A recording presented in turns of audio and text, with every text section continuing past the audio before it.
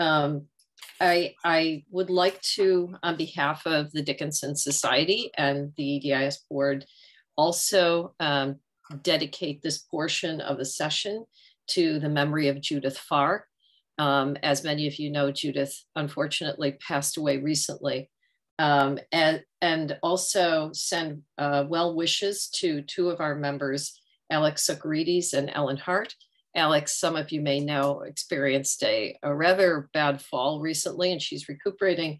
And Ellen Hart is also going to be recuperating soon from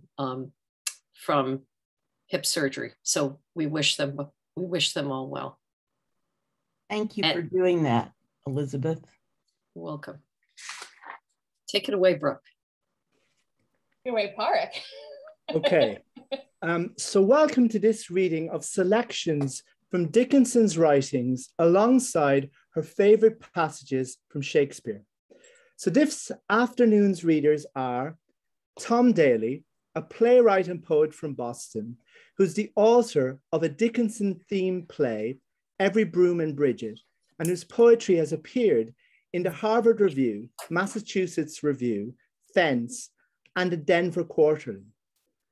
Barbara Dana, a playwright and actor who has played the part of Dickinson in the Belle of Amherst, most recently when the play toured the US and Canada. Dana is the author of A Voice of Her Own Becoming, Emily Dickinson, and she co-edited Wider Than the Sky, Essays and Meditations on the Healing Power of Emily Dickinson with our next reader, Cindy MacKenzie. Cindy MacKenzie is Professor Emerita at the University of Regina in Canada. She's the author of a concordance to the letters of Emily Dickinson and co-editor with Jane Eberwein of Reading Dickinson's Letters, Critical Essays. Brooke Steinhauser is program director at the Emily Dickinson Museum, where she first fell in love with historic house museums when she worked there as a student tour guide. In addition to her passion for museum work, Brooke is a classically trained actor and singer who performs with local community theatres, including the Hampshire Shakespeare Company. So my name, if you don't know it already, is Páraic Finnerty, and I'm a reader in English and American Studies at the University of Portsmouth and the author of Emily Dickinson's Shakespeare and the co-author of Victorian Celebrity Culture and Tennyson Circle. And I will introduce this afternoon's readings. So during and after Dickinson's period of eye trouble, from 1864 to 1865, she told various correspondents that Shakespeare was the first author she chose to read. She also told them that for her, Shakespeare was the only necessary author. After his 1870 interview with the poet, Thomas Wentworth Higginson made the following note. After long disuse of her eyes, she read Shakespeare and thought, why is any other book needed? Her letters abound with her great love of Shakespeare. She told Elizabeth Holland, Stratford-on-Avon accept us all. She told Franklin B. Sanborn, he has had his future who has found Shakespeare. After reading Helen Hunt Jackson's novel Ramona, Dickinson told Jackson, pity me, however, I have finished Ramona. Would that, like Shakespeare, it were just published. Her niece, Martha Dickinson Bianchi, recalls, for Dickinson, it was Shakespeare, always and forever. Othello, her chosen villain, with Macbeth familiar as the neighbours, and Lear driven into exile, as vivid as if occurring on the hills before her door. Despite her reverence for Shakespeare, in her writings, she modifies, fragments, and transforms his words. She adapts phrases and lines from his plays to suit her purposes, and even puts his thoughts into her words. This afternoon's readings will begin with the passages from Shakespeare Dickinson turned to in March 1865 during the period between her two visits to Boston for eye treatment. Dickinson told Louise Norcross that she read passages from Shakespeare in the garret. Dickinson reads John Talbot's parting with his son from Act 4 of Henry VI, Part 1.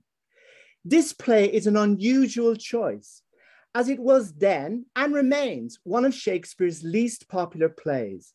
The scene Dickinson read presents the dauntless John Talbot bidding a final farewell to his dead son before dying himself. I read a few words since I came home. John Talbot's parting with his son and Margaret's with Suffolk. I read them in the garret, and the rafters wept. Thou antic death, which laughedst here to scorn, anon from thy insulting tyranny, coupled in bonds of perpetuity, two Talbots winged through the lither sky, in thy despite shall scape mortality.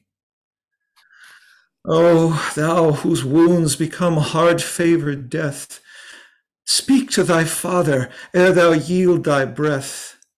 Brave death by speaking, whether he will or no. Imagine him a Frenchman and thy foe.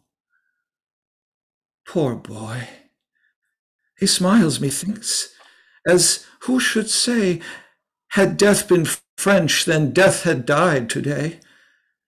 Come, come and lay him in his father's arms. My spirit can no longer bear these harms. Soldiers, adieu. I have what I would have. Now my old arms are young John Talbot's grave.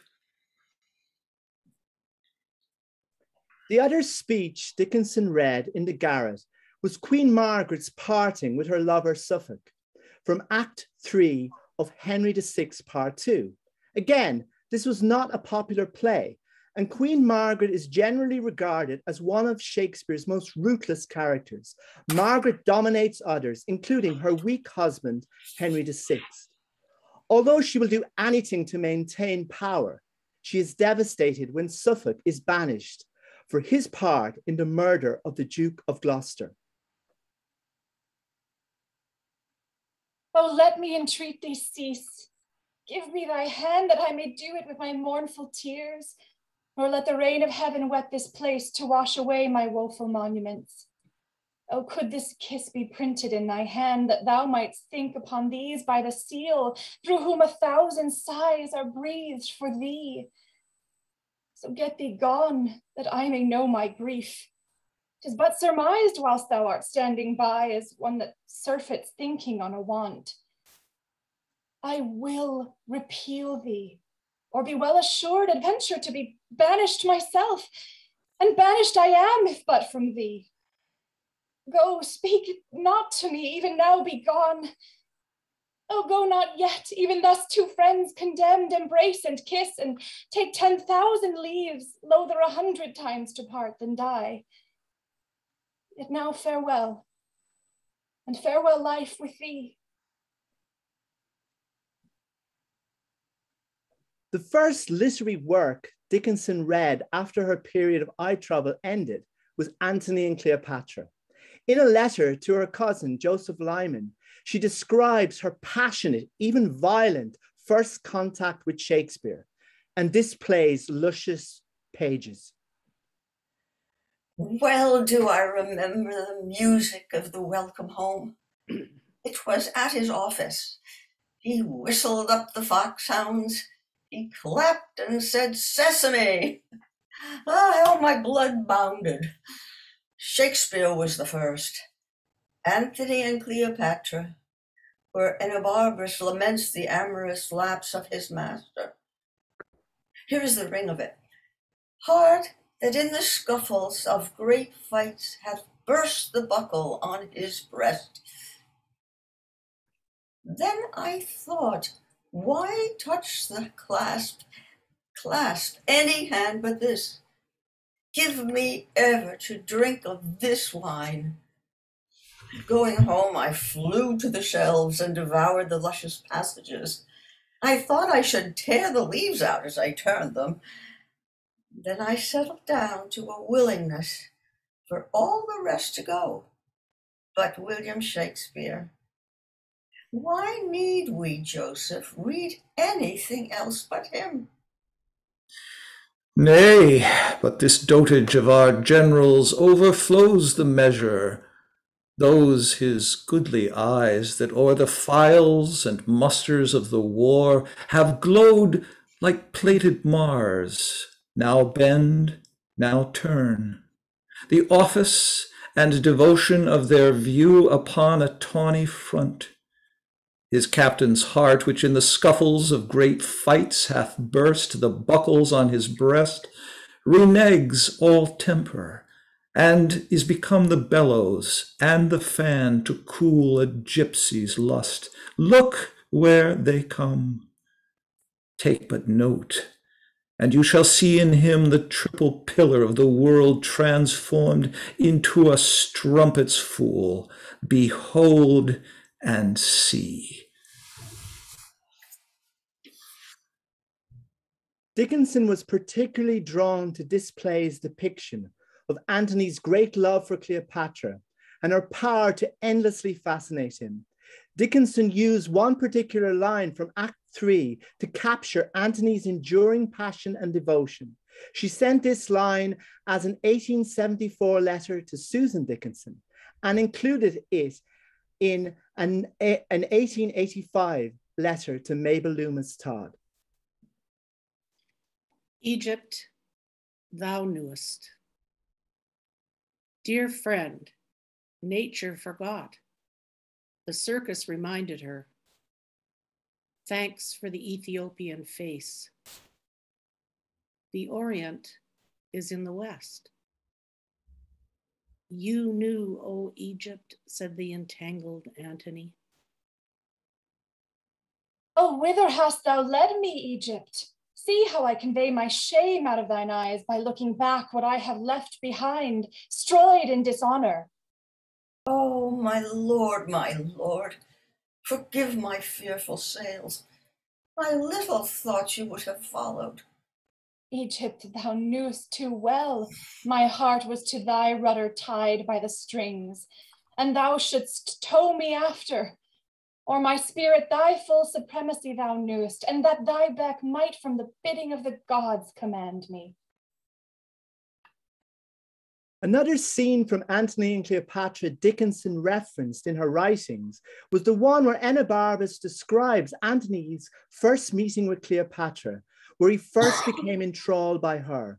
Again, she summons up this scene using its key line in an 1880s letter to Susan and an 1885 letter to her nephew Ned. Will my great sister accept the minutiae of devotion with timidity that it is no more? Susan's calls are like Antony's supper, and pays his heart for what his eyes eat only. What an embassy, what an ambassador, and pays his heart for what his eyes eat only. Excuse the bearded pronoun. Ever, Aunt Emily. The barge she sat in like a burnished throne burnt on the water. The poop was beaten gold, purple the sails, and so perfumed that the winds were lovesick with them. The oars were silver, which to the tune of flutes kept stroke, and made the water which they beat to follow faster, as amorous of their strokes.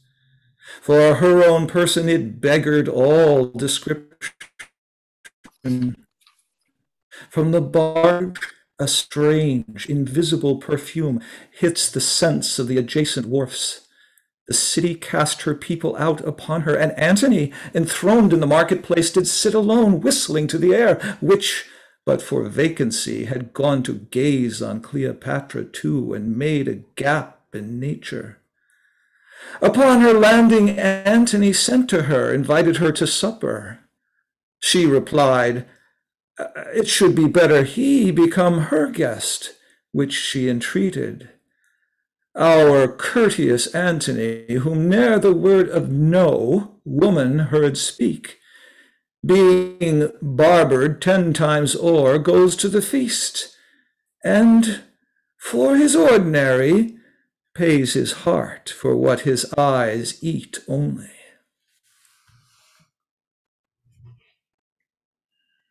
In her poem, The Tint I Cannot Take Is Best, Dickinson alludes to Enobarbus's descriptions of what it would be like to be in Cleopatra's company, to express the fascination of that which evades our conceptual and linguistic grasp. The tint I cannot take is best. The color too remote that I could show it in bazaar, a guinea at a sight. The fine impalpable array that swaggers on the eye, like Cleopatra's company, repeated in the sky. The moments of dominion that happen on the soul and leave it with a discontent too exquisite to tell. The eager look on landscapes as if they just repressed some secret that was pushing like chariots in the vest. The pleading of the summer, that other prank of snow that cushions mystery with tulle, for fear the squirrels know.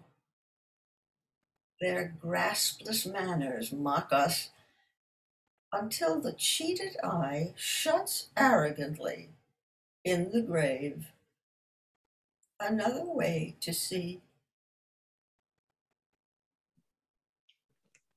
Dickinson also greatly admired Shakespeare's other Roman play, Julius Caesar. In June 1884, she tells Elizabeth Holland that hearing someone read Antony's friend's Roman countryman speech could provide comfort at a time of loneliness. I was with you in all the loneliness when you took your flight. For every jostling of the spirit barbs the loss afresh. Even the coming out of the sun after an hour's rain intensifies their absence. Ask some kind voice to read to you Mark Antony's oration over his playmate Caesar. I never knew a broken heart to break itself so sweet. Come I to speak in Caesar's funeral. He was my friend, faithful and just to me. But Brutus says he was ambitious, and Brutus is an honorable man. He hath brought many captives home to Rome, whose ransoms did the general coffers fill. Did this in Caesar seem ambitious? When that the poor have cried, Caesar hath wept. Ambition should be made of sterner stuff. Yet Brutus says he was ambitious, and Brutus is an honorable man. You all did see that on the Lupercal I thrice presented him a kingly crown, which he did thrice refuse. Was this ambition? Yet Brutus says he was ambitious, and sure, he is an honorable man. I speak not to disprove what Brutus spoke, but here I am to speak what I do know. You all did love him once, not without cause. What cause withholds you then to mourn for him? O judgment, thou art fled to brutish beasts, and men have lost their reason. Bear with me. My heart is in the coffin there with Caesar, and I must pause till it come back to me.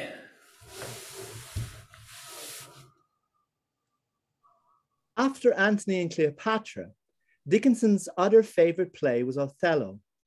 Dickinson was particularly drawn to Brabantio's reluctant parting with his daughter Desdemona to Othello, and to the Duke of Venice's response to Brabantio.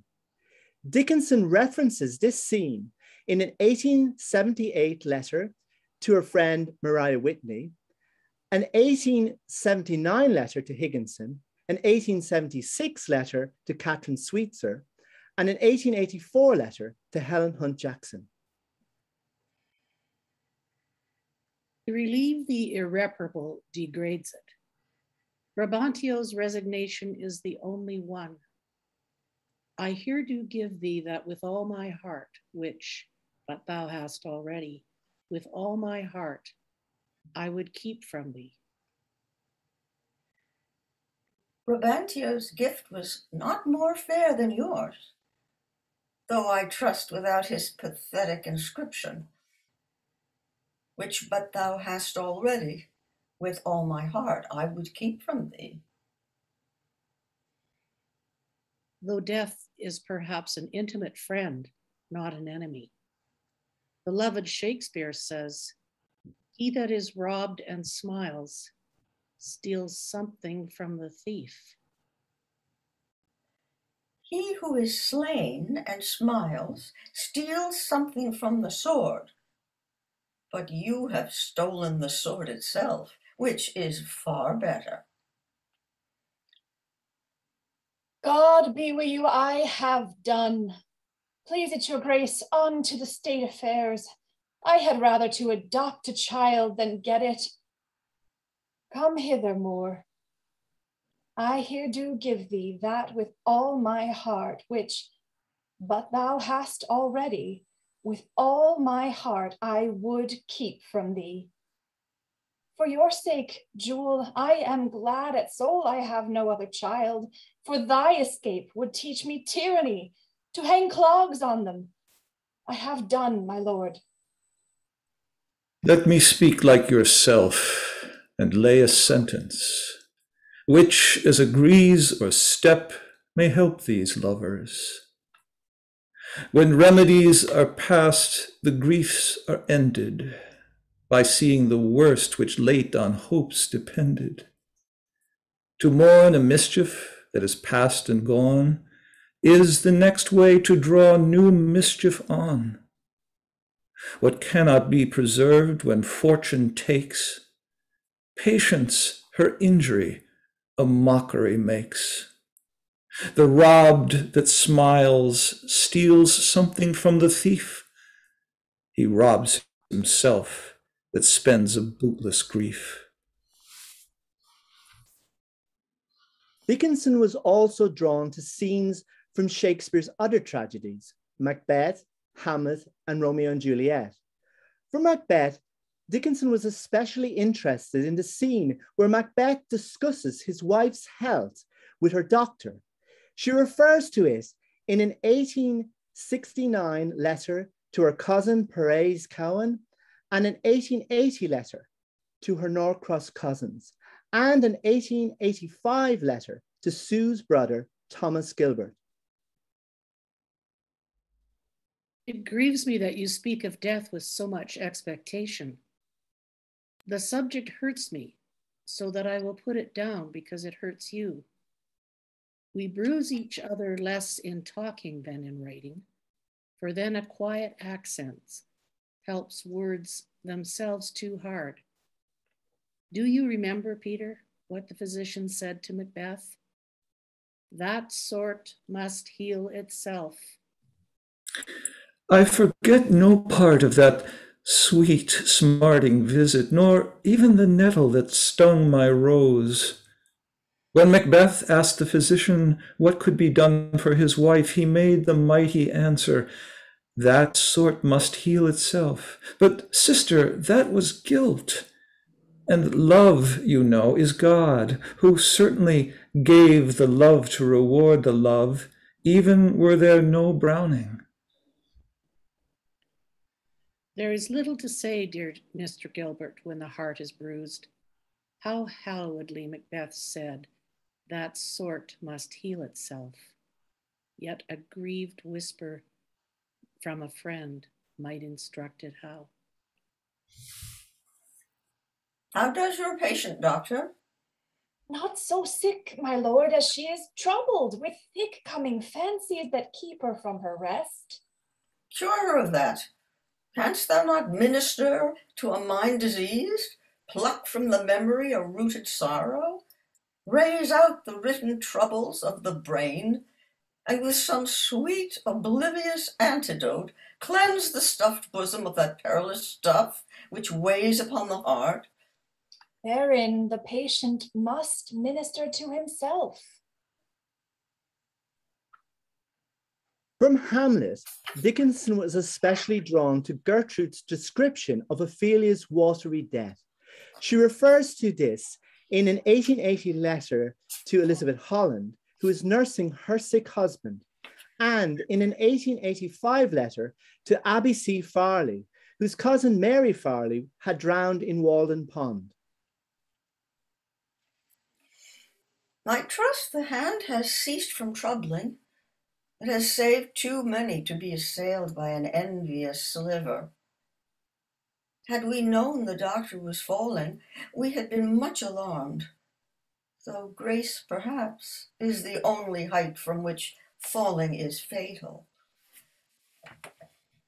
What a reception for you. Did she wait for your approbation? Her deferring to die until you came seemed to me so confiding, as if nothing should be presumed. It can probably never be real to you. The veil that helps us falls so mercifully over it. An envious sliver broke was a passage your uncle peculiarly loved in the drowning Ophelia. Was it a premonition to him to whom events and omens are at last the same? There is a willow grows aslant a brook that shows his hoar leaves in the glassy stream. There with fantastic garlands did she come, of crowflowers, nettles, daisies, and long purples, that liberal shepherds give a grosser name, but our cold maids do dead men's fingers call them. There on the pendant boughs, her coronet weeds clamoring to hang, an envious sliver broke, when down her weedy trophies and herself fell in the weeping brook. Her clothes spread wide, and mermaid-like, a while they bore her up, which time she chanted snatches of old tunes, as one incapable of her own distress, or like a creature native and endued unto that element. But long it could not be, till that her garments, heavy with their drink, pulled the poor wretch from her melodious lay to muddy death. Dickinson was fascinated by the scene from Romeo and Juliet, where Romeo purchases poison from an apothecary. She mentions it in a November 1881 letter, thanking her cousin Frances Norcross for a recipe for graham bread. She also uses it in one of her final letters, dated 17th of April, 1886, to her sick aunt, Elizabeth Currier, where she connects local events in Amherst with occurrences in Romeo and Juliet. The bread resulted charmingly, and such pretty little proportions, quaint as a druggist's formula. I do remember an apothecary.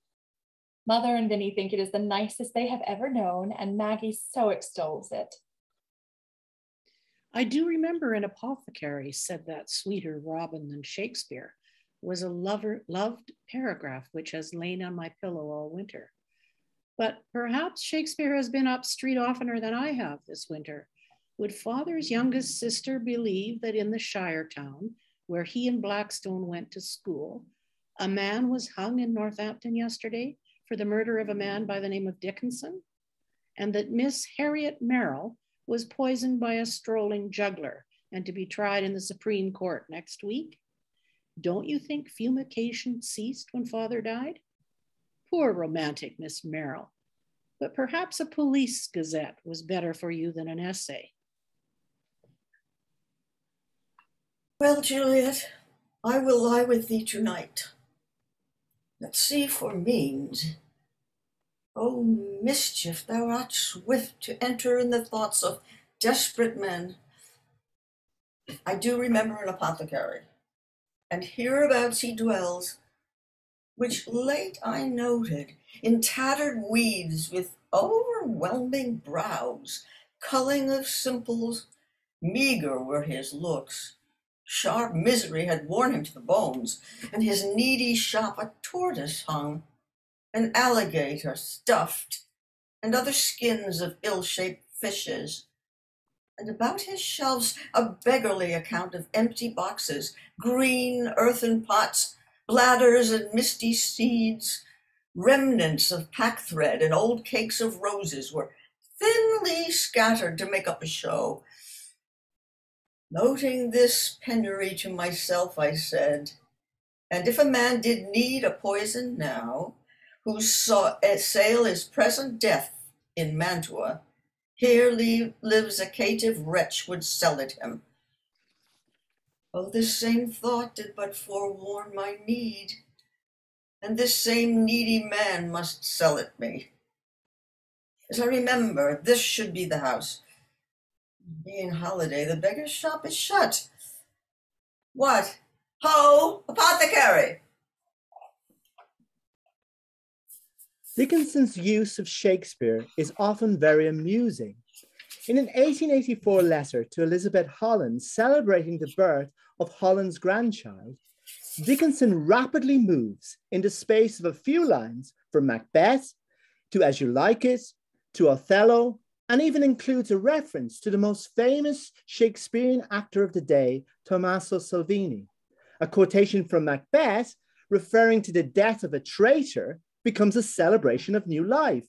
Then Dickinson jokes that she will lose some of Holland's love and attention to this new grandchild.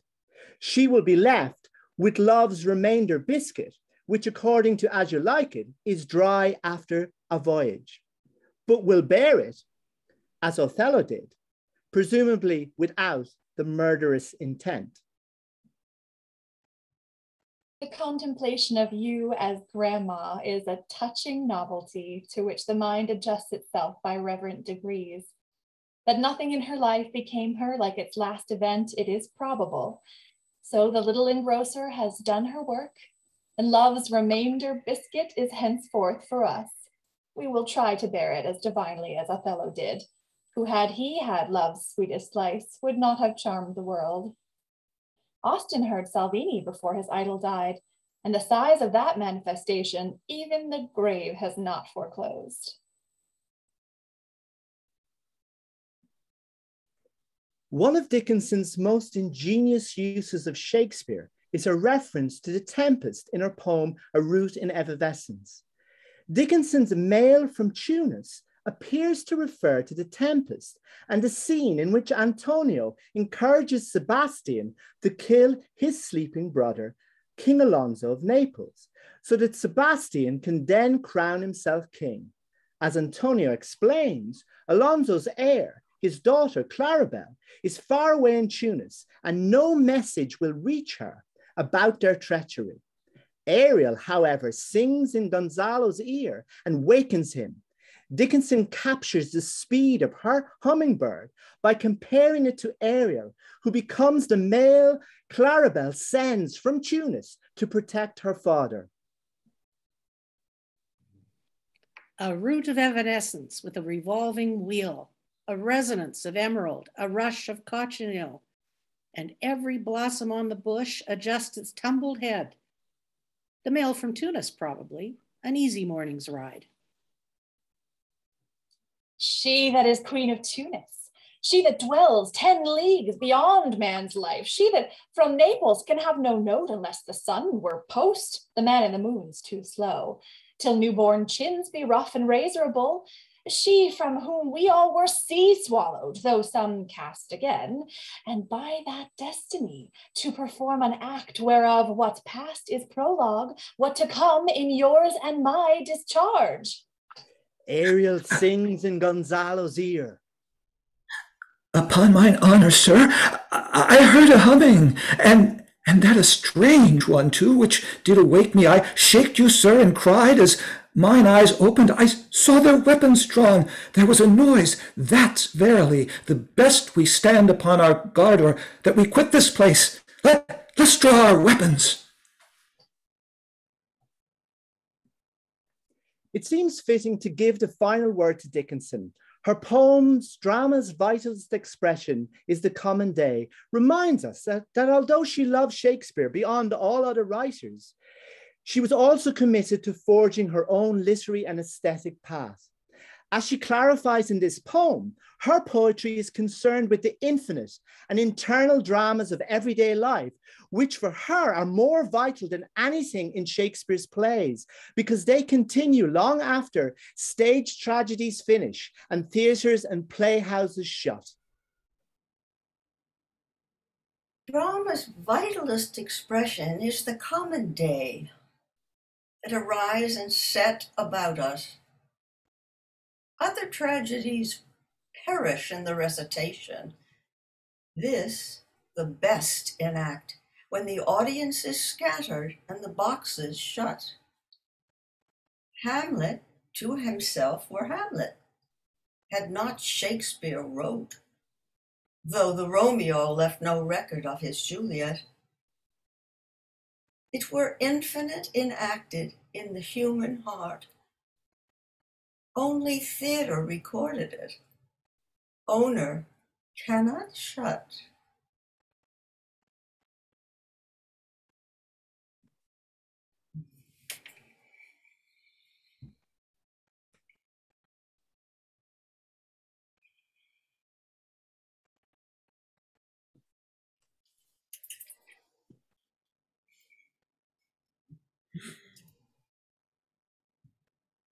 I think we're all stunned.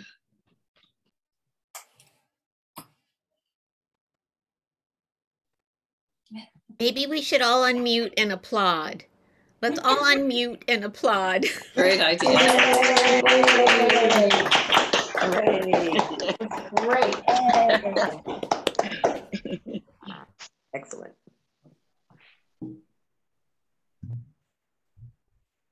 That was so fantastic. I feel, so gratified to have had the opportunity to hear that. Did anyone want to add anything, Páraic? Any final parting thoughts? All I would just say is the readers were absolutely brilliant. And as I told them when we did a dress rehearsal on Monday, the lines from Dickinson and the lines from Shakespeare just came together so beautifully. And I've never heard them together in that way, because I've always looked at them separately. And I just thought it was absolutely beautiful. So I'm just so delighted and honored to have been part of this. But those readers, those four people, have done such an amazing job of bringing both Shakespeare's lines alive and Dickinson's lines alive and together. Here, here. I just want to say, Páraic, that it was rather ingenious of you to put all of that together in such a really incredibly beautiful way. And it seemed, when I first read it, like it was going to be a very long program, but it went by so quickly. It was so engaging. Really brilliant job, Páraic. Thank you for your great direction. Yes, Páraic, I second that. Yeah, really, it was a beautiful program. Thank you. And one that I learned so much from. As you said, Páraic, the way they weave together, it's so illuminating to the, without, anyway, I loved being a part of this exercise. I just have to share an observation that I had this time going through this, which is that the way that Dickinson seems to have reference at her fingertips for Shakespeare in her writing, and it seems to just flow so quickly and so easily for her, is the very same thing that amazes our visitors at the Emily Dickinson Museum about our tour guides and their ease of reference to Dickinson's own words. And I just love that resonance. Thanks for letting me be part of this, Páraic.